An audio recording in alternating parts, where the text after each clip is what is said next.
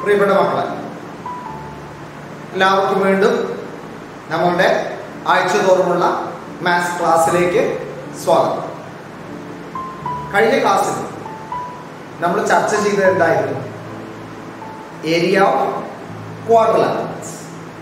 അതിൽ തന്നെ പ്രധാനമായിട്ട് നമ്മൾ ചർച്ച ചെയ്തത് ഏരിയ ഓഫ് പാരലലോഗ്രം അല്ലെ, സമാന്തരികത്തിന്റെ പരപ്പളവ് എങ്ങനെ കണ്ടുപിടിക്കാം. ഓർമ്മയുണ്ടോ സമാന്തരികത്തിന്റെ പരപ്പളവ് എങ്ങനെയാണ് കണ്ടുപിടിക്കുക എന്നുള്ളത്? കഴിഞ്ഞ ക്ലാസ്സിൽ നമ്മൾ ഡിസ്കസ് ചെയ്തത് yes, half into base into height. Correct. അതായത് രണ്ട് സമാന്തര വശങ്ങൾക്കിടയിലുള്ള അകലം, അതാണ് ആ ഹൈറ്റ് എന്ന് പറയുന്നത് അല്ലെ. അടിവശം, അതാണ് ബേസ് എന്ന് പറയുന്നത്. ഓക്കെ, അപ്പൊ ഇത് ഓർമ്മയുണ്ടായി കഴിഞ്ഞ ക്ലാസ്സിൽ നമ്മൾ ഡിസ്കസ് ചെയ്തത്. ശരി, എന്നാൽ ഇന്ന് നമുക്ക് അതിന്റെ ബാക്കി ഭാഗങ്ങളിലേക്ക് കടക്കാം അല്ലെ, ആ ചർച്ചയിലേക്ക് പോവാം. സോ നമ്മൾ ചതുർഭുജത്തിന്റെ പരപ്പളവ്, ഏരിയ ഓഫ് ക്വാഡ്രിലാറ്ററൽസ് എന്ന് പറയുന്ന 8ാം ക്ലാസ്സിലെ 8th ചാപ്റ്ററിനെ പറ്റിയിട്ടാണ് ഡിസ്കസ് ചെയ്തുകൊണ്ടിരിക്കുന്നത്. ഓൾറെഡി കഴിഞ്ഞ ക്ലാസ്സിൽ നമ്മൾ ഏരിയ ഓഫ് പാരലലോഗ്രം, സമാന്തരികത്തിന്റെ പരപ്പളവ് ഡിസ്കസ് ചെയ്ത് കഴിഞ്ഞാൽ ഓക്കെ. അവിടെ എനിക്ക് നിങ്ങളോടൊരു ചോദ്യം ചോദിക്കാനുണ്ട്.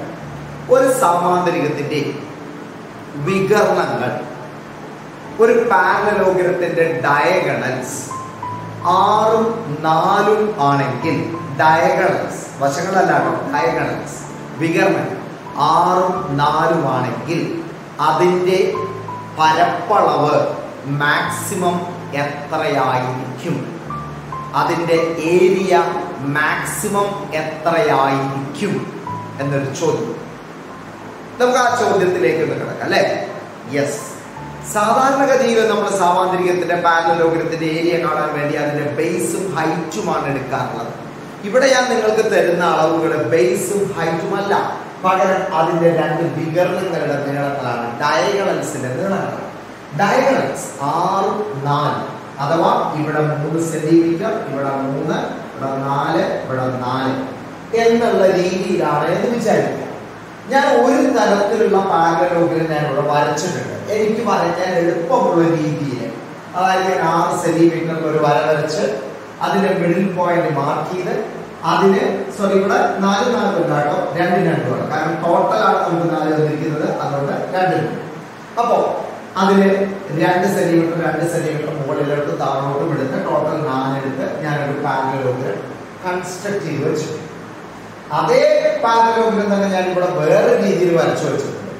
മറ്റൊരു രീതി ഇവിടെ ആവുള്ളത് തന്നെ 3, 3, 2, 2. പക്ഷേ ഈ രണ്ട് പാരലലോഗ്രം തമ്മിൽ ചെറിയ വ്യത്യാസമുണ്ട് അല്ലേ. എന്താണ് ആ വ്യത്യാസം? ഇവിടെ ഞാൻ ആ 2 ഡയഗണൽസ് പെർപെൻഡിക്കുലർ ആയിട്ടാണ് എടുത്തിരിക്കുന്നത്. പക്ഷേ ഇവിടെ ആ 2 ഡയഗണൽസ് പെർപെൻഡിക്കുലർ ആയിട്ടല്ല, ചെറിയൊരു ചെരിവുണ്ട്, ചെറിയൊരു ആംഗിൾ ഉണ്ട്. ഇവിടെ വികരണങ്ങൾ പരസ്പരം ലംബമാണ്, ഇവിടെ വികരണങ്ങൾ പരസ്പരം ലംബമല്ല. അതുകൊണ്ട് തന്നെ ആ പാരലലോഗ്രത്തിന് ഒരു ചെറിയ ചെരിവ് വന്നിട്ടുണ്ട് അല്ലെ. എന്നാൽ ഈ പാരലലോഗ്രത്തിന് ആ ചെരിവ് ഫീൽ ചെയ്യുന്നില്ല. രണ്ട് തരത്തിലുള്ള ചിത്രങ്ങളാണ്, പക്ഷെ അളവുകൾ സെയിമാണ് അല്ലെ. ഡയമെൻഷൻസ് സെയിം ആണ്. അതായത് വികരണങ്ങൾ 6, 4, ഇവിടെയും 6, 4 അല്ലെ. നമുക്ക് ഇതിന്റെ ഏരിയ ഒന്ന് കാണാമെന്ന് വിചാരിക്കാം.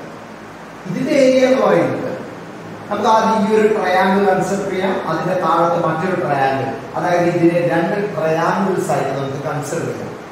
അങ്ങനെയാണെങ്കിൽ അതിന്റെ ബേസ്, അതായത് 6, അതിന്റെ പകുതി 3 ഇൻറ്റു അതിലേക്കുള്ള ഹൈറ്റ്, പെർപെൻഡിക്കുലർ ഹൈറ്റ് 3h. അതാണ് ഒരു പാരലലോഗ്രത്തിന്റെ ഏരിയ, ഒരു ട്രയാങ്കിളിന്റെ ഏരിയ. അപ്പൊ നമുക്ക് ഈ പാരലലോഗ്രത്തിന്റെ ഏരിയ എന്ന് പറയുന്നത് ഇതിനെ 2 കൊണ്ട് കുറിച്ചാൽ മതി, അഥവാ 6 ഇൻറ്റു ഹൈറ്റ് എന്നായിട്ട് മാറും അല്ലെ. അതായത് ഒരു വികരണത്തിന്റെ നീളം ഇൻറ്റു ആ വികരണത്തിലേക്കുള്ള ഹൈറ്റ് എന്നായിട്ട് മാറും ഇതിന്റെ ഏരിയ. ശരിയല്ലേ? അതായത് ഒരു ട്രയാങ്കിളിന്റെ ഏരിയ, ഒരു ട്രയാങ്കിളിന്റെ ഏരിയ എന്ന് പറയുമ്പോൾ ഹാഫ് BH. സോ ഹാഫ് എന്ന് പറയുമ്പോൾ 3, 6ന്റെ പകുതി ഇൻറ്റു ഹൈറ്റ്, അത് ഒരു ട്രയാങ്കിളിന്റെ ഏരിയ. നമുക്ക് 2 ട്രയാങ്കിൾ ഒരേ വലുപ്പത്തിൽ വരുന്നുണ്ട്, ഈക്വൽ ആയിട്ട് വരുന്നുണ്ട്. സോ ഇൻറ്റു 2, അഥവാ 6 ഇൻറ്റു h. അതാണ് ഈ ഒരു പാരലലോഗ്രത്തിന്റെ ഏരിയ. പക്ഷേ ഇവിടെ ഈ ഹൈറ്റ് എന്ന് പറയുന്നത് ഒരിക്കലും 2 അല്ല, അതായത് ഈ വികരണത്തിന്റെ പകുതിയല്ല, പകരം അതിനേക്കാൾ ചെറിയ ഒരളവാണ്. ഇതേ പാരലോഗ്രത്തിനെ ഞാൻ ഈ രീതിയിൽ വരച്ചാൽ, ഈ ഒരു ഐഡിയയിൽ വരച്ചാൽ, ഇവിടെ ഏരിയ 6 ഇൻറ്റു ഹൈറ്റ് തന്നെയാണ്. ഹൈറ്റ് എന്ന് പറയുമ്പോൾ എത്രയാണ് ഇവിടെ വരുന്നത്? 2 ആണ്. കാരണം ഇവിടെ പെർപെൻഡിക്കുലർ ആയിട്ടാണ് ഞാൻ എടുത്തിരിക്കുന്നത്. സോ ഹൈറ്റ് എന്ന് പറയുന്നത് ആ ഡയഗണലിന്റെ വികരണത്തിന്റെ പകുതി തന്നെയാണ്. സോ 6 2 എത്രയാണ്? 12. അപ്പൊ ഈ ഒരു സാമാന്തരികത്തിന്റെ ഏരിയ 12 ആണ്. പക്ഷെ ഈ ഒരു സാമാന്തരികത്തിന്റെ ഏരിയ എന്ന് പറയുന്നത് 12-നേക്കാൾ കുറവായിരിക്കും എന്നർത്ഥം, അല്ലെ? 12-നേക്കാൾ കുറവായിരിക്കും ഈ ഒരു സാമാന്തരികത്തിന്റെ ഏരിയ അഥവാ പരപ്പളവ് എന്ന് പറയുന്നത്. എന്തുകൊണ്ടാണ് അങ്ങനെ സംഭവിച്ചത്? മറ്റൊന്നുകൊണ്ടുമല്ല, ഇവിടുത്തെ ഹൈറ്റ് എന്ന് പറയുന്നത് ഈ ഡയഗണലിന്റെ നേരെ പകുതിയായി ഹാഫായി വന്നതുകൊണ്ടാണ്, അല്ലേ? അപ്പോ നമ്മൾ തന്ന 6 സെന്റിമീറ്റർ 4 സെന്റിമീറ്റർ ഡയഗണൽസ് വരുന്ന വികരണങ്ങൾ വരുന്ന ഈ 2 പാരലലോഗ്രങ്ങൾ നമുക്ക് 2 രീതിയിൽ വരയ്ക്കാം. ഇനി വേണമെങ്കിൽ ഒന്നുകൂടി ചെരിച്ച് വേറെ വരയ്ക്കാം, അപ്പുറത്ത് വേറെ വരയ്ക്കാം, ചെരിവ് കുറച്ചും കൂടി കൂട്ടിയിട്ട്. പക്ഷേ അങ്ങനെ ചെരിവ് കുറയ്ക്കുന്തോറും അതിന്റെ ഹൈറ്റ് എന്ന് പറയുന്നത് 2-നേക്കാൾ കുറയുകയാണ് ചെയ്യുന്നത്, കുറഞ്ഞു വരികയാണ് ചെയ്യുന്നത്. അഥവാ അതിന്റെ ഏരിയയും കുറഞ്ഞു വരികയാണ് ചെയ്യുന്നത്. പക്ഷേ ഏരിയ മാക്സിമം ആവുന്ന ഒരു സന്ദർഭമുണ്ട്. എപ്പോഴാണ് ഏരിയ മാക്സിമം ആവുന്നത്? അതിന്റെ 2 വികരണങ്ങൾ 2 ഡയഗണൽസ് പരസ്പരം പെർപെൻഡിക്കുലർ ആവുമ്പോൾ. അങ്ങനെ പെർപെൻഡിക്കുലർ ആവുമ്പോൾ അതിന്റെ ഹൈറ്റ് എന്ന് പറയുന്നത്, ഈ ഒരു ട്രയാങ്കിളിന്റെ ഹൈറ്റ് എന്ന് പറയുന്നത് അതിന്റെ ഡയഗണലിന്റെ വികരണത്തിന്റെ പകുതിയായിട്ട് മാറും. അപ്പോ ആ പാരലോഗ്രത്തിന്റെ ഏരിയ എന്ന് പറയുന്നത് ഒരു ഡയഗണൽ 6 ഇൻറ്റു മറ്റേ ഡയഗണലിന്റെ പകുതി 2. സോ 6 ഇൻറ്റു 2 12 ആയിരിക്കും. അഥവാ 12 സെന്റിമീറ്റർ സ്ക്വയർ എന്ന് പറയുന്നതാണ് നമുക്ക് 6 സെന്റിമീറ്ററും 4 സെന്റിമീറ്ററും ഡയഗണലുകളായിട്ട് വരുന്ന വരയ്ക്കാൻ സാധിക്കുന്ന ഒരു പാരലോഗ്രത്തിന്റെ മാക്സിമം ഏരിയ എന്ന് പറയുന്നത്. മാക്സിമം ഏരിയ, പരമാവധി പരപ്പളവ് എന്ന് പറയുന്നത് 12 ആണ്. അതിൽ കൂടുതൽ ഒരിക്കലും വരുന്നു, അതിനേക്കാൾ കുറവേ വരുന്നു, അല്ലെ? ഈ മാക്സിമം ഏരിയ അഥവാ 12 എന്ന് നമുക്ക് കിട്ടുന്നത് ആ പാരലോഗ്രത്തിനെ ഇങ്ങനെ വരയ്ക്കുമ്പോഴാണ്, ആ സാമാന്തരികത്തിനെ ഈ രീതിയിൽ വരയ്ക്കുമ്പോഴാണ്. പക്ഷേ ഈ രീതിയിൽ വരച്ചു കഴിഞ്ഞാൽ അതിന് നമുക്ക് സാമാന്തരികം അഥവാ പാരലോഗ്രം എന്ന് പേര് വിളിക്കുന്നതിനേക്കാൾ കുറച്ചുകൂടി യോജിപ്പ്, കുറച്ചുകൂടി അപ്രോപ്രിയേറ്റ് ആയിട്ടുള്ളൊരു നെയിം എന്ന് പറയുന്നത്, പേരെന്ന് പറയുന്നത് എന്താണ്? പാരലോഗ്രം എന്നല്ല, പിന്നെയോ റോംബസ് അഥവാ സമഭുജ സാമാന്തരികം എന്നാണ്, അല്ലെ? എന്തുകൊണ്ട്? സമഭുജ സാമാന്തരികത്തിലാണ് അതിന്റെ ഡയഗണൽസ് വികരണങ്ങൾ പരസ്പരം പെർപെൻഡിക്കുലർ ആയിട്ട് മാറുക, പരസ്പരം ബൈസെക്ട് ചെയ്യുക, അല്ലെ? സാമാന്തരികത്തിൽ ബൈസെക്ട് ചെയ്യും, പക്ഷെ പെർപെൻഡിക്കുലർ ബൈസെക്ടേഴ്സ് ആവുന്നത് എവിടെയാണ്? റോംബസിലാണ് അഥവാ സമഭുജ സാമാന്തരികത്തിലാണ്. അപ്പൊ ഒരു സാമാന്തരികത്തിന്റെ പാരലലോഗ്രത്തിന്റെ ഏരിയ മാക്സിമം ആവുന്നത് അതിന്റെ ഡയഗണൽസ് പരസ്പരം പെർപെൻഡിക്കുലർ ബൈസെക്ടേഴ്സ് ആയിട്ട് മാറുമ്പോഴാണ്, അഥവാ അത് ഒരു റോംബസ് അഥവാ സമഭുജ സാമാന്തരികമായി മാറുമ്പോഴാണ്. ഞാനിത് എന്തിന് പറഞ്ഞു എന്ന് വെച്ചാൽ, ഒരു സമഭുജ സാമാന്തരികത്തിന്റെ അഥവാ റോംബസിന്റെ ഏരിയ പരപ്പളവ് കാണണമെന്നുണ്ടെങ്കിൽ നമുക്കപ്പൊ എന്ത് മതി? അതിന്റെ 2 ഡയഗണൽസിന്റെ നീളം അറിഞ്ഞാൽ മതി. അതിന്റെ സൈഡുകൾ എത്രയാണ് എന്ന് അറിയേണ്ട ആവശ്യമില്ല. സൈഡുകൾ ഇല്ലാതെ തന്നെ നമുക്ക് റോംബസിന്റെ അഥവാ സമഭുജ സാമാന്തരികത്തിന്റെ ഏരിയ അഥവാ പരപ്പളവ് കണ്ടുപിടിക്കാം. എങ്ങനെ? നമുക്ക് ഏതെങ്കിലും ഒരു വികരണത്തിനെ ഡയഗണലിനെ അടുത്ത ഡയഗണലിന്റെ പകുതി കൊണ്ട് മൾട്ടിപ്ലൈ ചെയ്താൽ മതി. അഥവാ നമുക്ക് അതിനെ ഈ രീതിയിലൊന്ന് സൂചിപ്പിച്ച് നോക്കിക്കൂടെ? 1/2 ഇൻറ്റു ഒരു ഡയഗണൽ 6 ഇൻറ്റു അടുത്ത ഡയഗണൽ എത്രയാ? 4. ഇത് മൾട്ടിപ്ലൈ ചെയ്ത് നോക്കിയേ 6 കൊണ്ട് 6നെ 2 കൊണ്ട് ഡിവൈഡ് ചെയ്യുമ്പോൾ 3 3 × 4 എത്രയാ 12 സെന്റിമീറ്റർ സ്ക്വയർ കണ്ടോ അല്ലേ അപ്പൊ ഒരു റോംബസിന്റെ ഒരു സമഭുജ സാമാന്തരികത്തിന്റെ ഏരിയ കണ്ടുപിടിക്കണമെന്നുണ്ടെങ്കിൽ നമുക്ക് ഇനി മുതൽക്ക് ഒരു പുതിയ ഫോർമുല എടുക്കാം ഹാഫ് ഇൻറ്റു ഒരു ഡയഗണൽ ഞാൻ അതിന് D1 എന്ന് പേര് കൊടുത്തു കേട്ടോ ഒന്നാമത്തെ ഡയഗണൽ എന്നുള്ള അർത്ഥത്തിന് ഇൻറ്റു രണ്ടാമത്തെ diagonal D2 so area of A rhombus is given by the formula half D1 D2 where D1 and D2 are the lengths of its diagonals സമഭുജ സാമാന്തരികത്തിന്റെ പരപ്പളവ് എന്ന് പറയുന്നത് അര ഇൻറ്റു D1 ഇൻറ്റു D2 ആണ് D1 D2 എന്ന് പറയുന്നത് ആ സമഭുജ സാമാന്തരികത്തിന്റെ രണ്ട് വികരണങ്ങളുടെ നീളങ്ങളാണ് Is it clear? Is it okay? Yes. ശരിയല്ലേ നിങ്ങൾക്ക് ഇതെല്ലാം എഴുതിയെടുക്കാം കേട്ടോ അപ്പോ ഒരു സാമാന്തരികത്തിന്റെ ഏരിയ പരപ്പളവും മാക്സിമം ആവുന്നത് അതിന്റെ ഡയഗണൽസ് പെർപെൻഡിക്കുലർ ബൈസെക്ടേഴ്സ് ആവുമ്പോഴാണ് അപ്പൊ ആ സാമാന്തരിക എന്തായിട്ട് മാറും റോംബസ് ആയിട്ട് അഥവാ സമഭുജ സാമാന്തരികമായിട്ട് മാറും അതാണ് ഞാൻ പറഞ്ഞതിന്റെ ചുരുക്കം ഓക്കെ അതിന്റെ ചുരുക്കം എന്ന് പറയുന്നത് അതാണ് അതുകൊണ്ട് തന്നെ ആ ഒരു കൺസെപ്റ്റ് ഉപയോഗിച്ചുകൊണ്ട് ആ ഒരു ഐഡിയ വെച്ചുകൊണ്ട് നമുക്കൊരു സമഭുജ സാമാന്തരികത്തിന്റെ റോംബസിന്റെ ഏരിയ ഇങ്ങനെ കാൽക്കുലേറ്റ് ചെയ്യാം half into D1 into D2 സൈഡുകളുടെ ആവശ്യമില്ല വികരണങ്ങളുടെ നീളങ്ങൾ ഡയഗണൽസിന്റെ നീളങ്ങൾ മതി ഇതേ കൺസെപ്റ്റ് നമുക്കൊരു സ്ക്വയർ വെച്ചുകൊണ്ട് നോക്കിയാലോ നമ്മളൊരു സ്ക്വയർ വരയ്ക്കാൻ ആ സ്ക്വയറിന്റെ സൈഡുകൾ തരണമെന്ന് നിർബന്ധമുണ്ടോ ഇല്ല അതിന്റെ ഒരു ഡയഗണൽ തന്നാൽ മതി എന്നെ സംബന്ധിച്ചിടത്തോളം ഒരു ഡയഗണൽ നമ്മുടെ 3 3 അഥവാ ഇങ്ങനെ തന്നു വിചാരിക്കുക 6 6 ഓക്കെ ഒരു സ്ക്വയറിന്റെ ഡയഗണൽ 6 സെന്റിമീറ്റർ ആണ് എന്ന് തന്നു എന്ന് വിചാരിക്കുക I can draw that square എനിക്ക് ആ സ്ക്വയർ വരയ്ക്കാൻ പറ്റൂ എങ്ങനെ വരയ്ക്കാൻ പറ്റൂ ഞാൻ ആദ്യം 6 സെന്റിമീറ്ററിലുള്ള വര വരയ്ക്കുക അതിന്റെ ഒരു മിഡിൽ പോയിന്റ് എടുക്കുക എന്നിട്ട് നേരെ ഒരു പെർപെൻഡിക്കുലർ വരച്ചുകൊണ്ട് 3 3 എടുത്തുകൊണ്ട് ഞാൻ അത് യോജിപ്പിച്ചു കഴിഞ്ഞാൽ വെച്ചാൽ I will get A square എനിക്ക് സ്ക്വയർ കിട്ടും ഒരു സമയത്തിന് കിട്ടും അങ്ങനെയാണെങ്കിൽ ഈ സമചതുരത്തിന്റെ ഏരിയ ഞാൻ എങ്ങനെ കാൽക്കുലേറ്റ് ചെയ്യും ഇതിന്റെ ഏരിയ കാൽക്കുലേറ്റ് ചെയ്യാൻ എനിക്ക് എളുപ്പമാണ് ഞാൻ ആദ്യം ഈ മുകളിലുള്ള ഒരു ട്രയാങ്കിൾ കൺസിഡർ ചെയ്യും താഴത്തുള്ള ട്രയാങ്കിൾ കൺസിഡർ ചെയ്യും രണ്ടും ഈക്വൽ ആണ് സോ ഞാൻ ഈ ട്രയാങ്കിൾ ഏരിയ കാൽക്കുലേറ്റ് ചെയ്യും എങ്ങനെ half into 6 into 3 half into 6 into 3 half into 6 into 3 എന്ന് പറയുമ്പോൾ എനിക്ക് എത്രയാണ് കിട്ടുക നോക്കാം ഒരു ട്രയാങ്കിൾ ഏരിയ കേട്ടോ ഹാഫ് ഇൻറ്റു 6 ഇൻറ്റു 3 3 into 3 എത്ര കിട്ടാൻ 9 സെന്റിമീറ്റർ സ്ക്വയർ അപ്പൊ ഞാൻ ഇതിന്റെ ടോട്ടൽ ഏരിയ കാൽക്കുലേറ്റ് ചെയ്യും ടോട്ടൽ ഏരിയ ആകെ പരപ്പളവ് സമയം 2 into 9 സമയം എത്ര കിട്ടും എനിക്ക് 18 സെന്റിമീറ്റർ സ്ക്വയർ എന്ന് കിട്ടും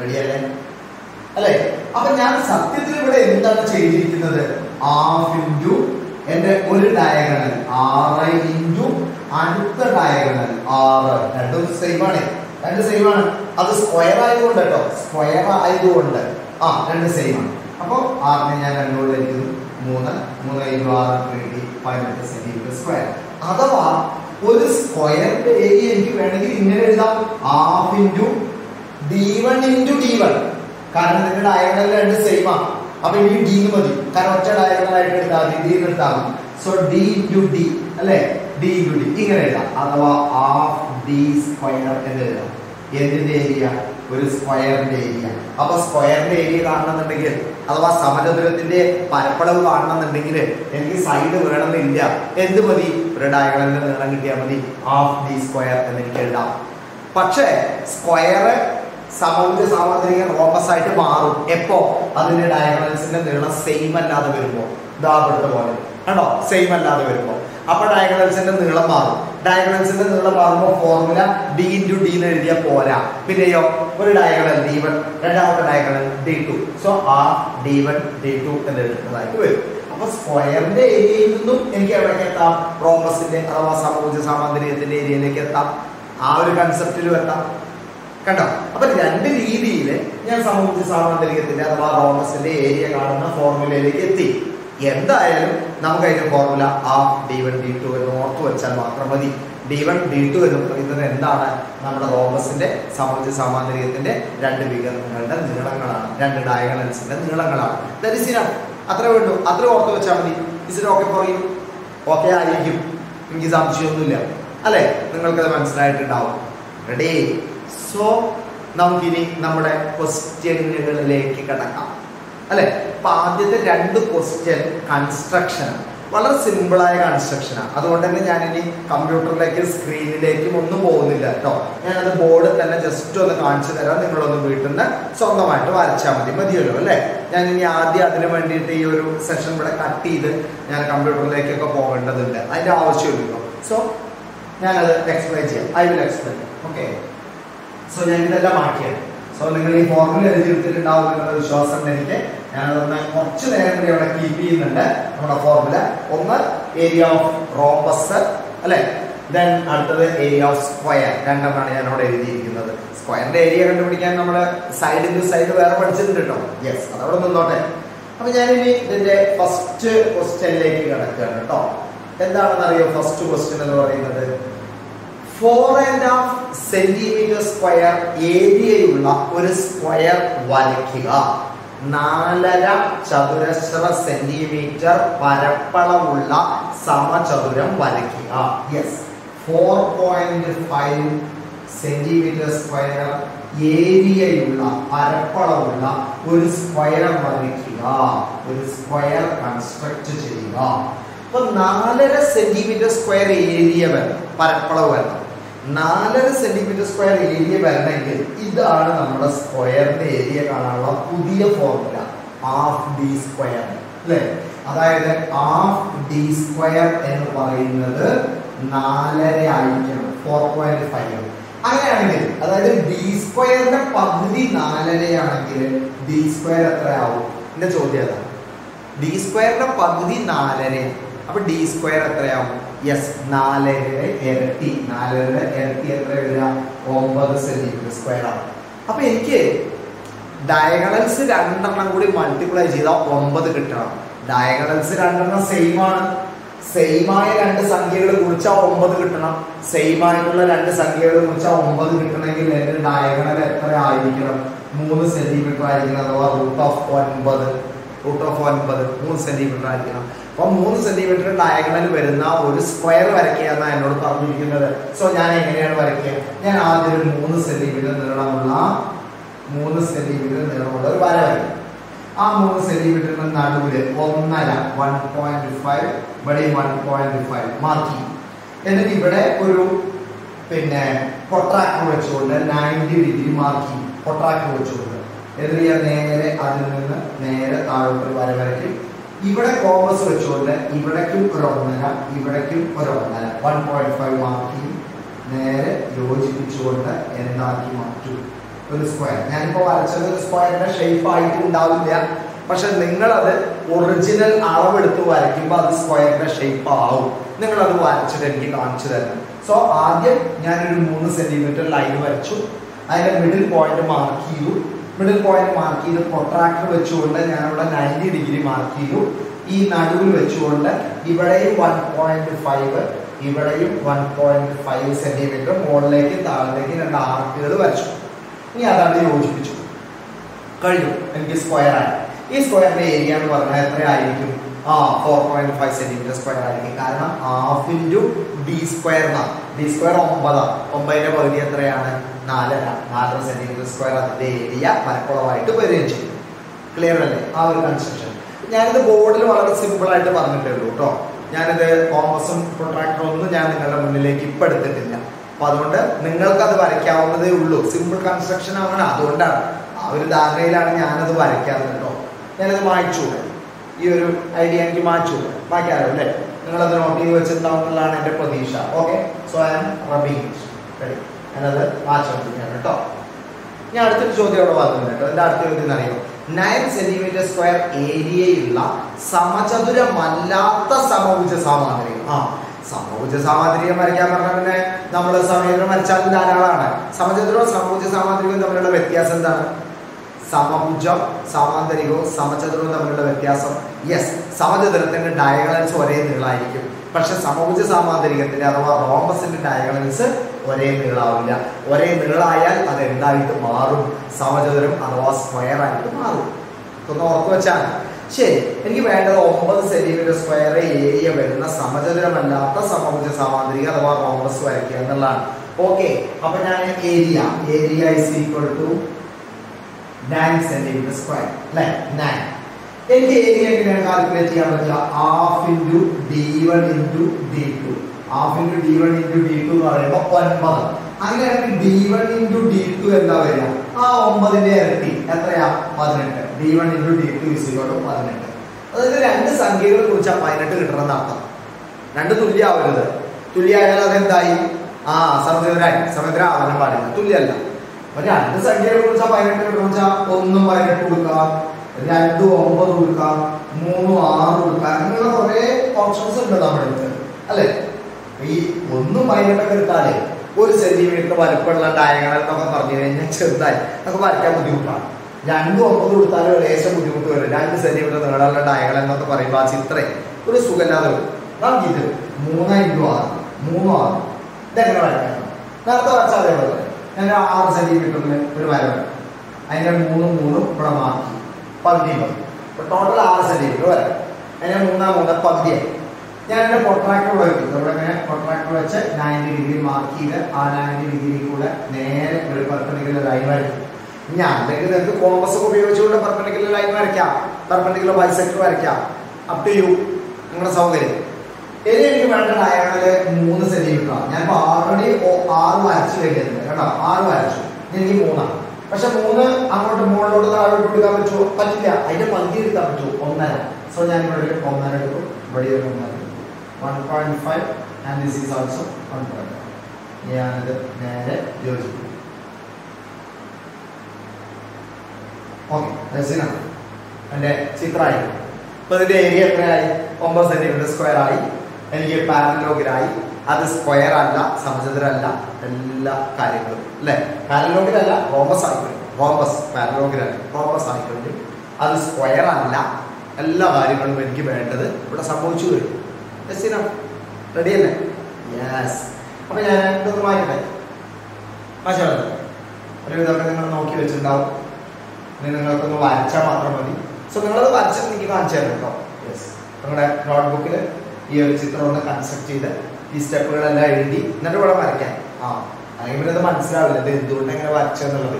okay, so right it down first the steps, then you draw it. Okay, in your notebook. Okay, I think it is quite simple. അല്ലേ? സിമ്പിൾ ആണ്. Okay, ready. ഞങ്ങൾ അവിടെ മാറ്റം. റെഡി.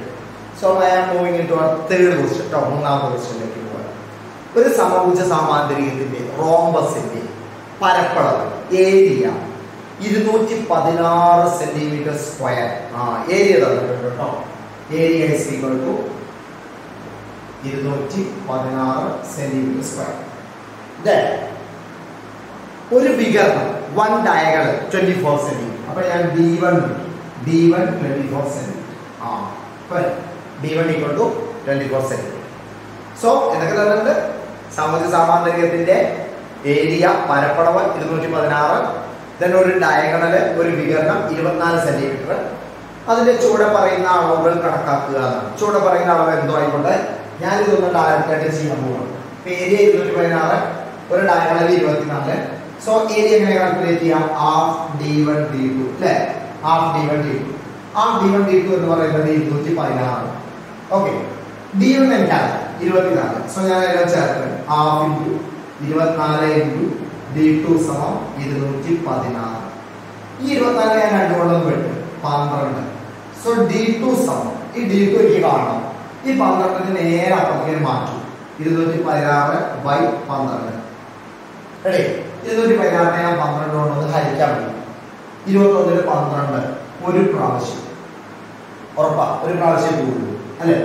പിന്നെ ബാക്കി എത്ര വരും? 12 21 12 കുറച്ച് കഴിഞ്ഞാൽ 9 96.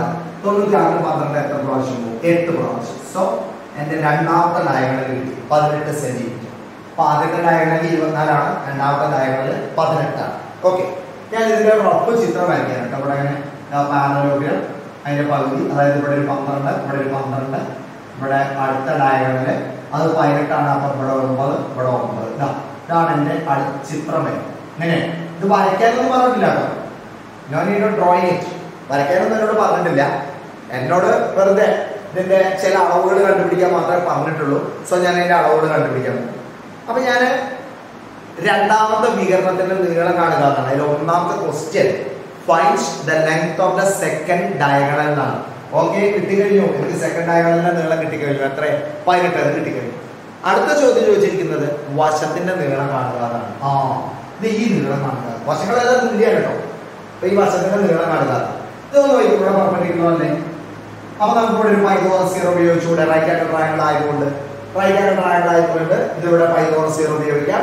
സോ ഏറ്റവും നീളം കൂടിയ സൈഡാണത്. അപ്പൊ ഏറ്റവും നീളം കൂടിയ സൈഡ് ആണെങ്കിൽ റൂട്ട് ഓഫ് 12² പ്ലസ് 9². 12² എന്ന് പറയുമ്പോൾ 144 പ്ലസ് 9² 81. രണ്ടും കൂടി കൂട്ടുമ്പോൾ റൂട്ട് ഓഫ് 225. 225ന്റെ റൂട്ട് എത്രയാണ് വരിക? 15 സെന്റിമീറ്റർ. സോ ഇതിന്റെ ഒരു സൈഡ് എന്ന് പറയുന്നത് എത്രയാണ്? 15 സെന്റിമീറ്റർ. അല്ലെ? അപ്പൊ രണ്ട് പാർട്ട് ആൻസർ ചെയ്തു. ഒന്നാമത്തെ part find the second diagonal, രണ്ടാമത്തെ വികരണത്തിന്റെ നീളം 18.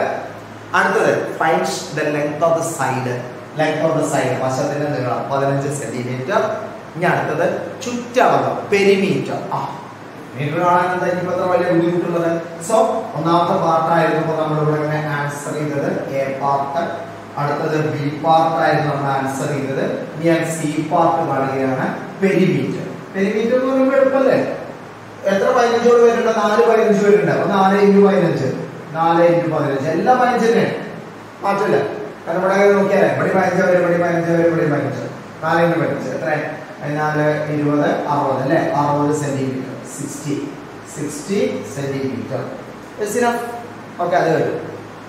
ഇനി സമാന്തര വശങ്ങൾ തമ്മിലുള്ള അകലം കാണുക എന്നൊക്കെ പറഞ്ഞിട്ടുണ്ടോ? സമാന്തര വശങ്ങൾ തമ്മിലുള്ള അകലം കാണുക. അതായത് പെർപെൻഡിക്കുലർ ആയിട്ടുള്ള ഡിസ്റ്റൻസ് കാണുക എന്നൊക്കെ പറഞ്ഞിട്ടുണ്ട്. സമാന്തരമായിട്ടുള്ള വശങ്ങളുടെ നീളങ്ങൾ.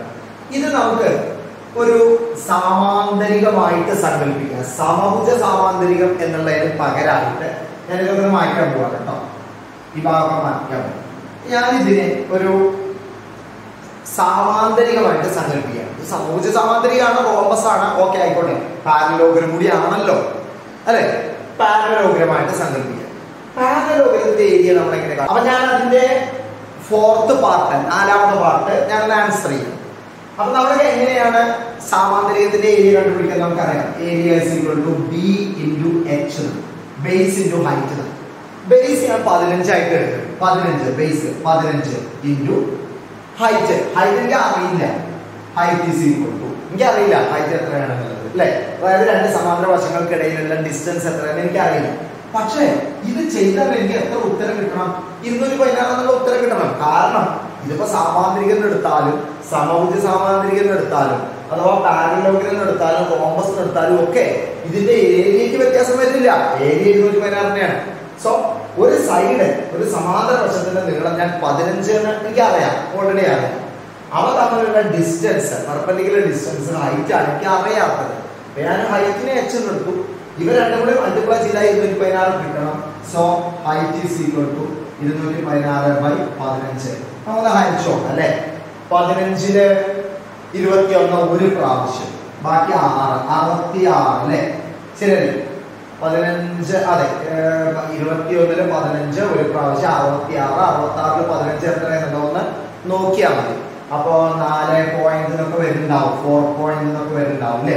14 പോയിന്റ് സംതിങ് എന്ന് വരുന്നുണ്ടാവും. അതൊന്ന് നിങ്ങൾ കാൽക്കുലേറ്റ് ചെയ്ത് നോക്കിയാൽ മതി. 216നെ 15 കൊണ്ട് മൾട്ടിപ്ലൈ ചെയ്യുമ്പോൾ എന്താണ് ഉത്തരം കിട്ടുന്നത് എന്നുള്ളതൊന്ന് നിങ്ങളൊന്ന് ശ്രമിച്ചു നോക്കിയാൽ മതി. എത്രയാണ് ഉത്തരം വരുന്നത്? എത്ര ആയിക്കോട്ടെ അല്ലെ? ഒന്ന് കാൽക്കുലേറ്ററിൽ ചെയ്ത് നോക്കിയാലും മതി. Okay, no problem. ആ വിഷയം നിങ്ങൾ ചെയ്ത് നോക്കും. അപ്പൊ അത് കഴിഞ്ഞു അല്ലെ? ആ ഉത്തരവും കഴിഞ്ഞു.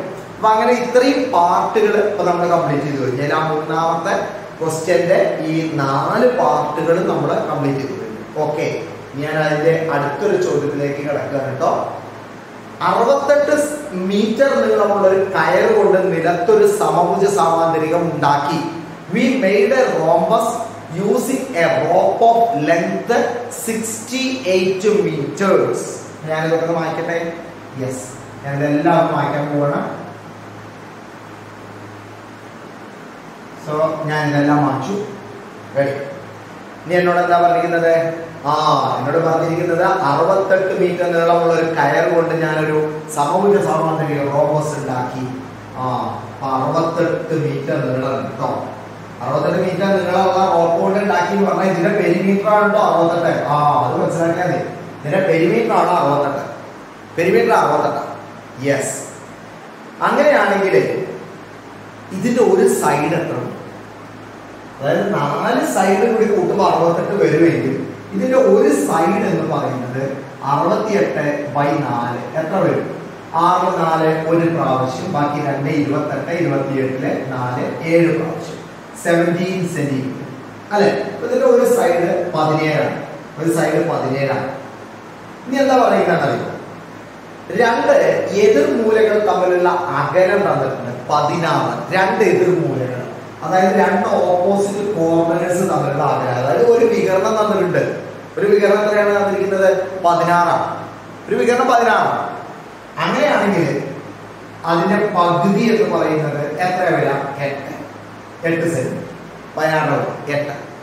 ഇങ്ങനെയാണെങ്കിൽ അടുത്ത വികരണം ഒന്ന് കാണും. അടുത്ത വികരണം, അടുത്ത ഡയഗ്രം ഒന്ന് കാണും. എളുപ്പല്ലേ? ഇത് 8 ഇത് 17. അപ്പൊ എനിക്ക് ഈ നീളം കാണണമെന്നുണ്ടെങ്കിൽ √17² മൈനസ് 8² അല്ലെ? അപ്പൊ 17ന്റെ സ്ക്വയർ എത്ര നോക്കുക? 17 × 17 അല്ലെ? 17 × 17 7 49, ബാക്കി 4 1 7 7 4 11 1 7 1 9 8 2 289. √289 മൈനസ് 8 64. സോ അതിനൊന്ന് കുറച്ച് നോക്കാൻ കേട്ടോ. 5 2 2 225. 225ന്റെ റൂട്ട് എത്രയാണ് വരിക? 15. അപ്പൊ ഇവിടെ 15 ആണ്. അങ്ങനെയാണെങ്കിൽ ഇവിടെ 15 ആണ്. അപ്പൊ ആദ്യത്തെ പാർട്ട്, രണ്ടാമത്തെ ഡയഗണൽ എന്ന് പറയുന്നത് 15 + 15 എത്ര സെന്റിമീറ്റർ ആയി? 30 സെന്റിമീറ്റർ. റെഡിയല്ലേ? രണ്ടാമത്തെ ഡയഗണൽ എന്ന് പറയുന്നത് ഇത് മാത്രം കേട്ടോ 15. അപ്പൊ ടോട്ടൽ വേണ്ടേ ഡയഗണലിന്? 15 + 15 30.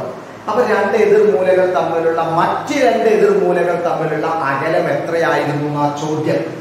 മറ്റ് രണ്ട് എതിർമൂലകളിലുള്ള അകലം എത്ര സെന്റിമീറ്റർ ആണ്? 30 സെന്റിമീറ്റർ. ഒന്നുകൂടി പറയാം. ഈ ടോട്ടൽ ലെങ്ത് ആണ് ആ കയറിന്റെ നീളം 68. അപ്പൊ അതിന്റെ ഒരു സൈഡ് എന്ന് പറയുന്നത് 68/4 17 സെന്റിമീറ്റർ ആണ് അല്ലെ? അങ്ങനെയാണെങ്കിൽ നമ്മൾ റൈറ്റ് ആംഗിൾ ട്രയാംഗിളിന്റെ പൈതഗോറസ് തിയറത്തിന്റെ പ്രത്യേകത ഉപയോഗിച്ചുകൊണ്ട് 17² കുറയ്ക്കണം 8², 289 കുറയ്ക്കണം 64, 225 = 15 എന്നുള്ള ഈ ഒരു ഡയഗണലിന്റെ പകുതിയുടെ നീളം കണ്ടു. സോ ടോട്ടൽ ഡയഗണൽ 15ന്റെ ഇരട്ടി 30 സെന്റിമീറ്റർ. അപ്പൊ അത് കിട്ടും. ഇനി എന്താ വേണ്ടത്? ഈ ഒരു ചോദ്യം വരും. കയർ വളച്ചെടുത്ത സ്ഥലത്തിന്റെ പരപ്പളവ് എത്രയാണ്? ഏരിയ ഓഫ് ദ റോംബസ് ആണ് ഇനി അടുത്ത ചോദ്യം. പിന്നെന്താ പ്രയാസം? Area of the rhombus. Area of the rhombus is equal to half d1 d2. So half into d1 എത്രയാ? 8 × 16 into അടുത്ത എത്രയാ? 30. ഞാൻ ആ 16ന് 2 കൊണ്ടൊന്ന് അരിക്കുന്നു. എത്രയാ? 8 × 3 എന്ന് പറയുമ്പോൾ 324 പിന്നെ 0 240 സെന്റിമീറ്റർ സ്ക്വയർ. ഫിനിഷ്. അതുപോലെ അപ്പൊ നമ്മൾ 4 ചോദ്യങ്ങൾ ചെയ്തു. 4. ഒരു ചോദ്യം കൂടി ചെയ്തിട്ട് നമുക്ക് ഇന്നത്തെ ക്ലാസ് നിർത്താം. 5. ഞാനത് മാറ്റിട്ട് റെഡിയാണ്. ഇത്രയും കാര്യങ്ങളെല്ലാം നിങ്ങൾ ഓക്കെ ആക്കിയിട്ടുണ്ടാവുന്നതാണ് എൻ്റെ വിശ്വാസം. സോ ഞാനതൊക്കെ മാറ്റാൻ പോവാണ്. റെഡിയല്ലേ? ഓക്കെ, ഞാൻ മാറ്റും. ഞാൻ അടുത്ത 5ാമത്തെ ചോദ്യത്തിലേക്ക് എടുക്കാം. 5ാമത്തെ ചോദ്യത്തിൽ എനിക്ക് ചിത്രം വരയ്ക്കാനുണ്ട്. ഇവിടെ ആദ്യം നമ്മുടെ പേനയൊക്കെ മുടക്കാൻ തുടങ്ങിയിട്ടാണ്. പുതിയ പേന വാങ്ങാനായി സാർ. അപ്പൊ ഞാൻ സ്വന്തം ആവശ്യമുണ്ടോ കേട്ടോ? ഓക്കെ, കുഴപ്പമില്ല. ശരി. ഒരു ഡയഗണൽ, ഒരു റോംബസ്. ഈ റോംബസിന്റെയൊക്കെ ഡയഗണലിന്റെ മിഡിൽ പോയിന്റുകൾ മാറ്റി എന്നിട്ട് അതിന്റെ ഉള്ളിൽ റോംബസ് അതിന്റെ ഉള്ളിൽ വെച്ചു. അപ്പൊ ആദ്യം റോംബസ് ഉണ്ട്, സമഭുജ സാമാന്തരികണ്ട്. അതിന്റെ ഉള്ളില് മറ്റൊരു അതിന്റെ ഉള്ളിലത്തെ ആ ഡയഗണൽസിന്റെ ഒക്കെ മിഡിൽ പോയിന്റുകളിൽ ജോയിൻ ചെയ്തുകൊണ്ട് മറ്റൊന്ന് വരച്ചു. അതായത് മറ്റൊരു റോംബസ് വരച്ചു. യെസ്. ഇനി എന്താ ചോദ്യം? ഈ ചതുർഭുജം സമഭുജ സമാന്തരികമാണെന്ന് തെളിയിക്കുക. അപ്പൊ ഈ പുതിയത് കിട്ടിയില്ല നടുവിൽ ചെറുത്, അത് സമഭുജ സമാന്തരികമാണെന്ന് തെളിയിക്കുക. അതിന് ഒരു പ്രയാസമില്ല, ഇതിന്റെ ഡയഗണൽസ് തന്നെ അല്ലേ, അപ്പൊ ഇതിവിടെ പെർപെൻഡിക്കുലർ തന്നെ അല്ലേ അല്ലെ. അപ്പൊ ഡയഗണൽസ് പെർപെൻഡിക്കുലർലി ബൈസെക്ട് ചെയ്യുന്നു. ഇവിടുന്ന് ഇങ്ങോട്ട് തന്നിടോ ഇവിടുന്ന് ഇങ്ങോട്ട് തന്നിടോ തുല്യല്ലേ. അപ്പൊ ഡയഗണൽസ് പെർപെൻഡിക്കുലർലി ബൈസെക്ട് ചെയ്യുന്നു. So it is clearly A rhombus. അത്രേ ഉള്ളൂ. അപ്പൊ അതിന് ആ ഒരു വാചകം എഴുതിയാൽ മതി, കൂടുതലൊന്നും എഴുതേണ്ട ആവശ്യമില്ല. എന്ത് the diagonals of this quadrilateral perpendicularly bisects, so it is a rhombus. അതായത് ഇതിന്റെ വികരണങ്ങൾ പരസ്പരം ലംബമായി മുറിക്കുന്നു. അതുകൊണ്ട് ഈ പുതിയ രൂപവും എന്താണ്, സമഭുജ സമാന്തരികമാണ്, റോംബസ് ആണ്. അത്ര എഴുതിയാണ്. The diagonals of this quadrilateral perpendicularly bisects each other, so it is clearly a rhombus. Finish. അത് കഴിഞ്ഞു. അടുത്ത എന്താണെന്നറിയോ, ചെറിയ സമഭുജ സമാന്തരികത്തിന്റെ പരപ്പളവ് 3. ഈ ചെറുതിന്റെ പരപ്പളവ്, അതായത് ഈ സാധനത്തിന്റെ ചെറുതിന്റെ പരപ്പളവ് 3 ഏരിയ. അങ്ങനെയാണെങ്കിൽ വലുതിന്റെ പരപ്പളവ് എന്തെന്നാ ചോദിച്ചിരിക്കുന്നത്. അപ്പൊ ഈ ചെറുതിന്റെ പരപ്പളവും വലുതിന്റെ പരപ്പളവും തമ്മിൽ എന്തെങ്കിലും ഒരു ബന്ധമുണ്ടോ? നമ്മൾ ഈ ഡയഗണൽസിന്റെ മിഡിൽ പോയിന്റ് ജോയിൻ ചെയ്തിട്ടാണ് ഇത് വരച്ചത്. അപ്പോ ഇതിന്റെ ഏരിയയും തമ്മിൽ എന്തെങ്കിലും ഒരു ബന്ധം ഉണ്ടാവില്ല, ഉറപ്പാണ്. നിങ്ങൾക്ക് പെട്ടെന്ന് തോന്നുന്നുണ്ടാവുക ഇരട്ടിയാവും, ഡബിൾ ആവുന്നു. ഡബിൾ ആണോ ഇരട്ടിയാണോ? അല്ല, കുറച്ചും കൂടി കൂടുതലുണ്ട്. കാണിച്ചു തരാം എന്തുകൊണ്ട്. ഞാൻ ഇതിന്റെ ഡയഗണലിനെ D1 എടുക്കും, ഇതിന്റെ ഡയഗണലിന് D2 നോക്കും കേട്ടോ. ഇതിന്റെ ഏരിയ D1 D2 അതെനിക്ക് തന്നിട്ടുണ്ട് 3 സെന്റിമീറ്റർ സ്ക്വയർ. 3. ഇനി വലുതിന്റെ ഏരിയ കാണാൻ പോകും. വലുതിന്റെ ഏരിയ എന്ന് പറയുമ്പോൾ വലുതിന്റെ ഡയഗണലാണ്. ആ വലുതിന്റെ ഡയഗണൽ എന്ന് പറയുന്നത് ഇതിന്റെ ഇരട്ടിയാണ്, ഡബിളാണ്. So half into 2D1 into അതേപോലെ D2 എന്ന് പറയുന്നത് 2D2 അല്ലെ. 2D2 that is equal to 2 into 2 4 into half into D1 D2. അതായത് ഈ രണ്ടും കൂടി കുറിച്ച 4, പിന്നെ half D1 D2. ഇതില് half D1 D2 നിങ്ങൾക്ക് അറിയാം എത്രയാ? 3. അപ്പൊ 4 into 3 എത്രയാ വരിക? 12 സെന്റിമീറ്റർ സ്ക്വയർ. അഥവാ ചെറുതിന്റെ പരപ്പളവിന്റെ ഏരിയയുടെ എത്ര മടങ്ങാണ്? 4 ടൈംസ് ആണ് വലുതിന്റെ ഏരിയ പരപ്പളവ് എന്ന് പറയുന്നത്. ചെറിയ റോംബസിന്റെ ഏരിയയുടെ 4 ടൈംസ് ആണ് വലിയ റോംബസിന്റെ ഏരിയ പരപ്പളവ് എന്ന് പറയുന്നത്. റെഡിയല്ലേ? സോ ഇന്ന് ഇനി ഒരു ചോദ്യം കൂടി ബാക്കിയുണ്ട്, 6ാമത്തെ ചോദ്യം. അത് നിങ്ങൾ സ്വന്തമായിട്ടൊന്ന് ട്രൈ ചെയ്യണം കേട്ടോ. പേജ് നമ്പർ 154 മലയാളം മീഡിയത്തിലാണ് കേട്ടോ. Malayalam മീഡിയത്തില് page number 154 question number 6 നിങ്ങളൊന്ന് സ്വയം ട്രൈ ചെയ്തിട്ട് വേണം വരാൻ. ഓക്കെ, റെഡിയല്ലേ? ഇപ്പൊ ഇന്ന് നമ്മൾ സംസാരിച്ച മുഴുവൻ റോംബസിനെ പറ്റി, സമഭുജ സമാന്തരികത്തിനെ പറ്റിയാണ്. അപ്പൊ ഇത്ര നേരം സംസാരിച്ചത്, ഇത്ര നേരം ചെയ്ത കണക്കുകളെല്ലാം നിങ്ങൾക്ക് ക്ലിയർ ആയിട്ടുണ്ടാവും എന്നുള്ളതാണ് എന്റെ വിശ്വാസം. നിങ്ങളത് വീണ്ടും ചെയ്ത് നോക്കുക. Repeatedly do it. ഓക്കെ, തുടർച്ചയായിട്ട് ചെയ്തുകൊണ്ടിരിക്കുക. So it will be clear. റെഡിയല്ലേ? സോ വീണ്ടും അടുത്ത ക്ലാസ്സിൽ അടുത്ത കാര്യവുമായിട്ട്, ഈ ചാപ്റ്ററിന്റെ നെക്സ്റ്റ് പാർട്ടുമായിട്ട് ഞാൻ വീണ്ടും നിങ്ങളുടെ മുന്നിലേക്ക് വരുന്നതാണ്. അതുവരേക്ക് വിഷു ആഘോഷിക്കുക. Happy Vishu to all. അതുപോലെ തന്നെ ഇനി നോമ്പ് വരാൻ പോവുകയാണ് കുട്ടികൾക്ക് എല്ലാവർക്കും. സോ നല്ലൊരു പെരുന്നാൾ കാലഘട്ടം, നോമ്പിന്റെ കാലഘട്ടവും നിങ്ങൾക്ക് ഉണ്ടാവട്ടെ. നല്ലൊരു വിഷുവും നല്ലൊരു നോമ്പിന്റെ കാലവും ഉണ്ടാവട്ടെ എന്ന് ആശംസിച്ചുകൊണ്ട് ഞാൻ ഇന്നത്തെ ക്ലാസ് ഇവിടെ വെച്ച് നിർത്തുകയാണ്. So C you on the next video. Okay, by, take care.